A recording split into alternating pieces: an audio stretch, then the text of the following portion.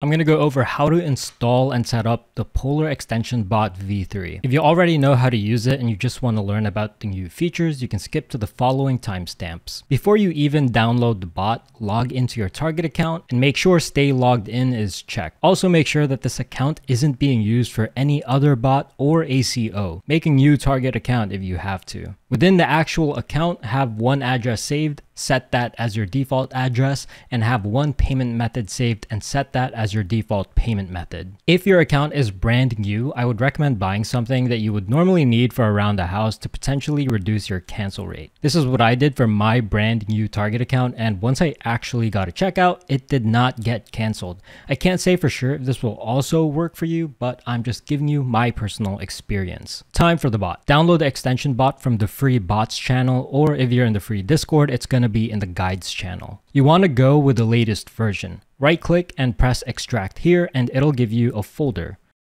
Go to your manage extensions page and turn on developer mode. Then drag and drop the extracted folder into your browser. Pin the extension like so, and you've successfully installed the bot. Before anything, you need to set up your billing profile. In the extension towards the bottom, go to manage profile and settings and add a new profile. You can name it whatever you want, and for the shipping information, it doesn't actually matter what you put in here since it's going to be using the address that you saved in your target account. In a future update, I'm going to outright remove these fields. What really matters is the payment information. Make sure that whatever payment card you're using in your target account is the same exact card that you set up in this payment information section. If you don't see save profile, you can zoom out and you'll be able to see it, or just repeatedly press tab until you're selected onto it. Then press save profile. In the extension, set it to the profile you just made. I would recommend to only have one profile at a time. From here, you can just use the bot as it is. Just turn it on and set your quantity here. Camp out on the target monitor channel, and if something restocks that you want to buy, click on it, you'll get directed to the product page and the bot will automatically go through the checkout process. But if you have the premium version of the bot, then you can just set it up in a way in which it will click on the product for you, meaning that you don't have to be at your computer for this bot to try and get checkouts for you.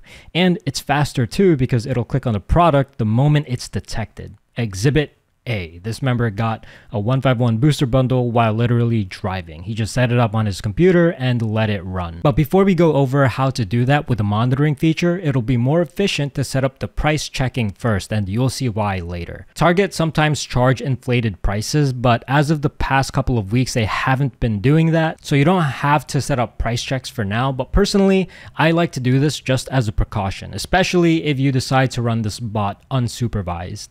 So in the price check settings, we can put the SKU of the product we want to have a price check for. So put the SKU of the product in the SKU field and the max price in the max price field. So if something retails for $30 in the max price, I would have max price maybe like $34 or whatever max price you personally want to use. Press add and it's going to show up under your current price checks.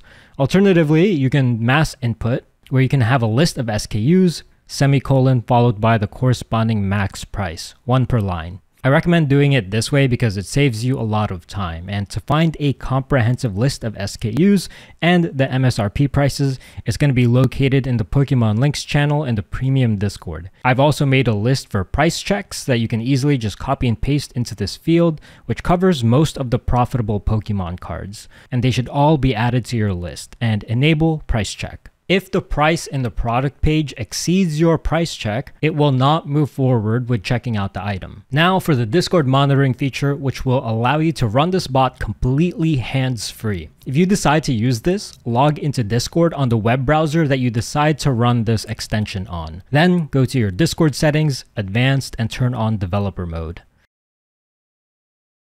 Go to the channel that you want to monitor. In this case, it's going to be the target monitor channel, and right click, press copy channel ID, then go to the extension and go to the Discord channel monitor settings and paste the channel ID here and press add ID. Then you can assign a nickname to this. Now you can input the SKUs of the items that you want it to automatically try and check out as it appears in the restock monitor. Type in the SKU and press add. Or you can turn on multi-SKU mode where you can enter a list of SKUs, one per each line, instead of just doing it one by one. Luckily for us, if you've configured price checks, we already have a list of SKUs in the price check setting. So I'm going to go back there and press copy SKUs. Then we go back to monitoring settings and make sure multi-SKU mode is enabled, paste it and press add, and it adds all of them in one go.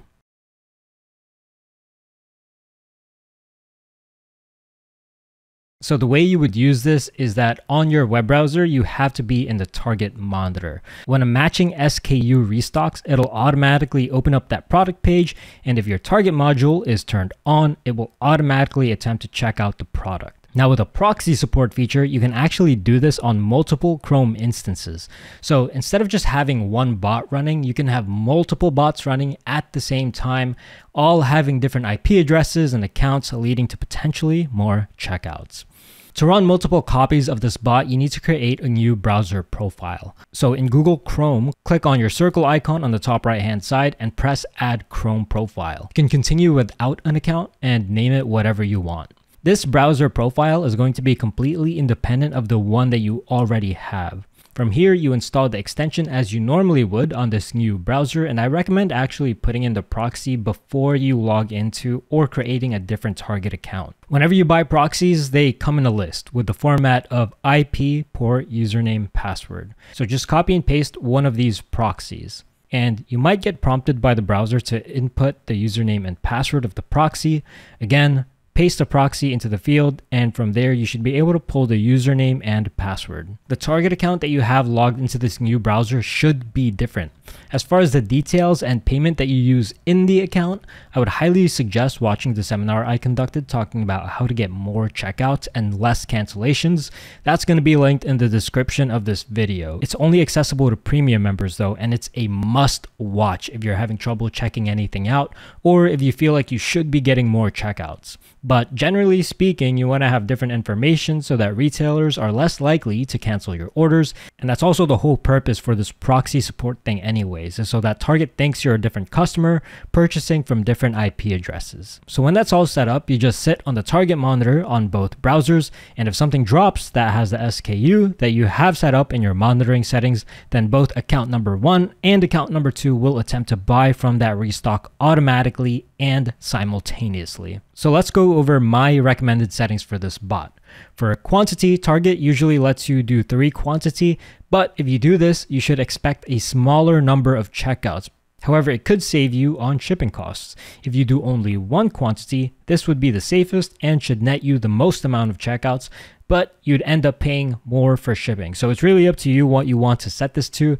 Personally, I think 2 is a decent middle ground, so I have mine set to 2. But for more limited items, 1 quantity would be the safest. Use by now button isn't too fleshed out yet, so I recommend leaving this turned off. Auto close cart page doesn't do anything right now, so you can also leave that turned off. For price check settings, I like to close tab if price check fails, but other than that, that's basically it. Not much else to it. I do plan to at least make a few more updates to the bot, such as closing the tab if it detects that the item is out of stock, so that you don't end up with 30 tabs open by the end of the day from all of the checkout attempts. And I also plan to support Target cards, which asks for a PIN. And also, I want to fix the UI for price check. It's actually supposed to look like this, but it currently looks like this, which is pretty ugly. But anyways, hopefully you guys get some checkouts with this new extension. Wish you the best of luck.